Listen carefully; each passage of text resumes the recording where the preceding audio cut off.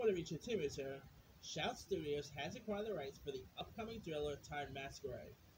The thriller is written and directed by Shane Dax Taylor and stars Bella Dawn, Olivia Ellen Lynn, who also was just cast in the upcoming Chucky series.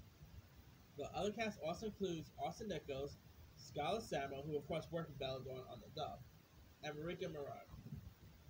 Here's what it's about. The film follows 11-year-old Casey, played by Olivia Lynn, who must survive the night after a group of intruders, led by Rose, played by Dawn, breaks into her family's home to steal their priceless artwork. The stakes are high as the crew will stop at nothing to get what they want until a shocking twist in it. Other than that, it's Home Alone.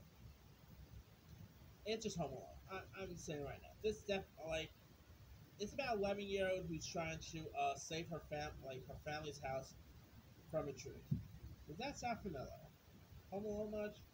It also sounds a little bit like that recent film that we just had last year of Becky with Kevin James in it.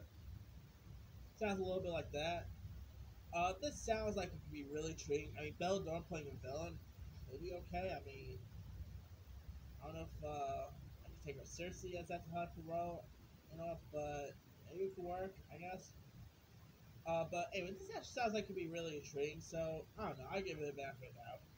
Anyway, no release date has been set, but let me leave you guys. What are your thoughts on the soundings of this new home invasion film titled Masquerade? Do you like the sound of it? Do you like the cast involved? Drop comments below. Don't forget to like, subscribe, hit that bell for notifications. This is Timmy signing.